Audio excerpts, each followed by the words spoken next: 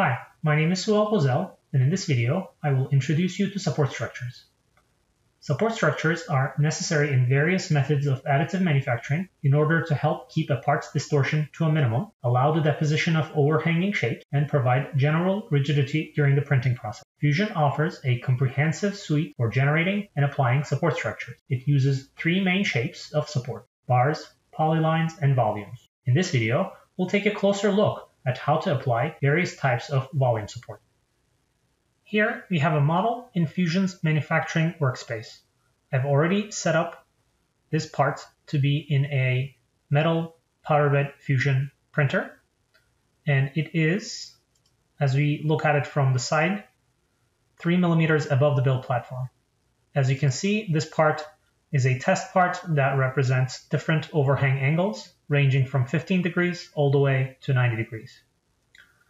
When we go to the supports dropdown, we have various supports to choose. In this video, we will focus on volume supports. We have two ways of applying volume supports to this object. We can select individual faces, or we can select the entire body. Let's go ahead and choose the entire body by double-clicking and leave the critical support angle as 45 degrees. When we click OK, Fusion will automatically generate support structures for all the surfaces at the bottom, as well as all the surfaces that are above 45 degrees. As you can see, the overhang that has the 60 degree, 75, and 90 all have support structures applied. When we look back closely to the 45 degree, if we wanted to also cover this 45, we can go ahead and edit this volume support, and instead of looking for a critical angle of 45, if we increased it to 46 and hit OK, upon auto regeneration, I would also cover that section of the geometry. Let's go ahead and turn off the build plate visibility to get a closer look. As you can kind of see, these support structures are represented in blue, and they have a certain opacity. And we can edit that by going to our preferences, going to the manufacturer subsection, and change the opacity from 100 down to 50 to get it a little more transparent if you wanted to. Next, we will focus on the style of support that is represented with this geometry. As you can see, we have a cross hatching here, and if you wanted to edit this, we could do that as well. So let's go back into the volume supports and take a look at some of the options. Let's move on to the general subsection and take a look at the filling type. If instead of choosing the structured filling type, we chose the hollow filling type and hit OK, this will create an entirely different support structure.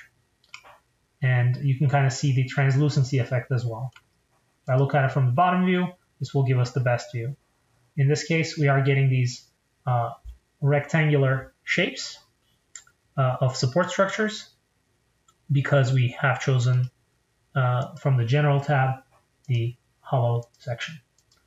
We can control how big or how small those hollow parts are as well. To do that, we would have to go to the Raster and Contour tab and make the fragment size, instead of small, for example, large. And when we hit OK, upon regeneration, we would see much larger fragments of support structures. The final thing I want to highlight is their orientation. They are oriented around the z-axis by a certain angle. We could, of course, change that so that it is parallel to the XY axes. Let's go ahead and hit Edit, go to the raster, and change the raster by Z from 5 degrees down to 0 degrees. When we hit OK, the auto-generated structures will be parallel to the XY axes. Another thing we could do is rotate this 45 degree to see the difference, which will be a little easier to see. And when we hit OK, now we will see diagonal support structures. How these support structures are connected to the part and how they're connected to the build plate, and a lot more about these support structures can all be edited and controlled using the support structure dialog.